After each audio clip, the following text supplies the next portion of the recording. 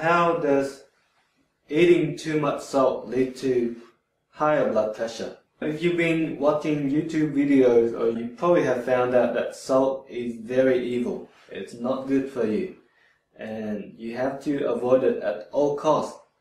But recently there's been some debate about whether salt is really that evil for you. Let's investigate.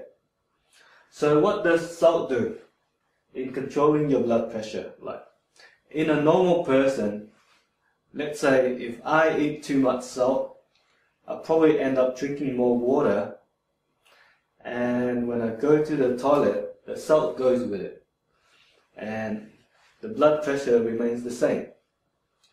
Now the problem is when in some people with higher blood pressure, the body will try to retain a little bit of salt.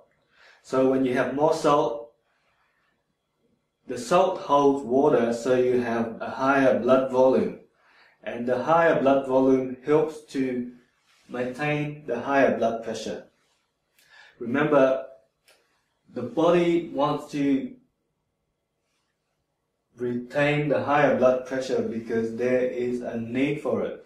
If your body is under danger, if it's under stress, it will try and maintain the higher blood pressure.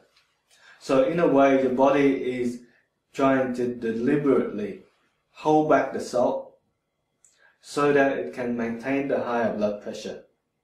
What if you cut all salt? If you cut down the salt, there will be less fluid.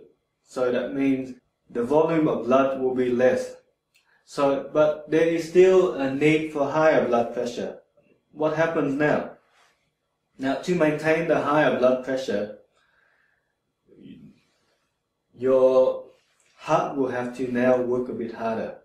The heart will be pumping a lot faster and harder, and also your blood vessel will have to constrict a bit more.